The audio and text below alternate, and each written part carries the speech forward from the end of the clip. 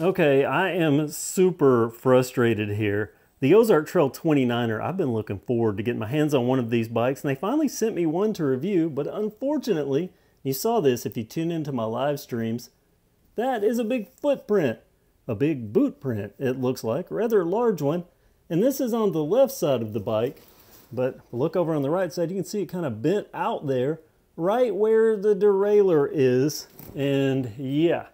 I shared a picture on a community post. I'll try to edit it in here. Shows you that that derailleur is just twisted down at the cage. The hanger was really bent in. I straightened that out, but this was mangled. So they're having to send me a new part for this. But I'm impatient. And this was an on-rack only bike, but it looks like Walmart has opened it up where you can order it to be shipped, and I know that because I ordered one. And this box too. I'm showing something down there, but I'm going to edit in here where I actually filmed, or my Ring camera filmed, the UPS driver literally dragging this out, derailleur side down, sideways, you know, the box that says this end up. This was derailleur side down as he's dragging it out and bouncing it around.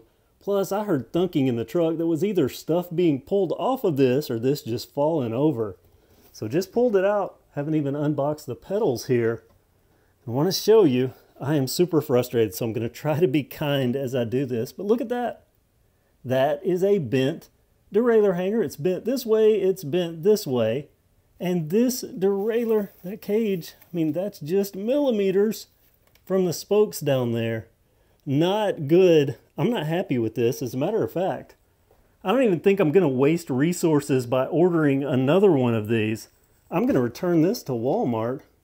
Let them deal with FedEx, whatever. And I'm going to wait for them to have one of these on the rack at my local store, and then I'll review it. And that's sad, because this is the Ozark Trail 29er. This is a decently equipped bike for the price. I can't wait to give it a go.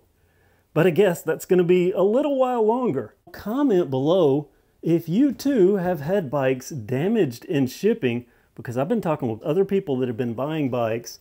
And I know the many that I have received this year that I've had to do little tweaks on. I might not talk about it because it's shipping damage, where I have to just barely straighten a derailleur hanger or something like that, being out of true.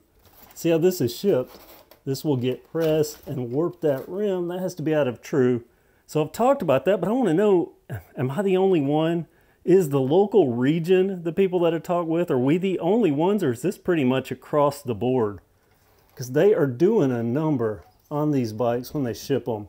And it is super, super sad, really sad, when it's awesome, awesome bikes, or awesome bikes per dollar. The value on these. This is something I've been looking forward to. But I'm going to have to wait a little longer until they get them in stock at my local store, and or maybe the parts arrive for that one, and I can put that together. We'll see, so look forward to that. But comment below, are you too seeing issues with shipping? And you know, I don't even think it's just bikes. I think it may be across the board. Some of the stuff, even postal service that I get now, just looks like it has been thrown, kicked, purposely crushed, and so on. Not saying anyone purposely damages stuff. Whatever the case though, something's going on. That it's damaging definitely bikes and other products. So comment below. Thank you so much for watching this channel. Give it the thumbs up, and have a great day.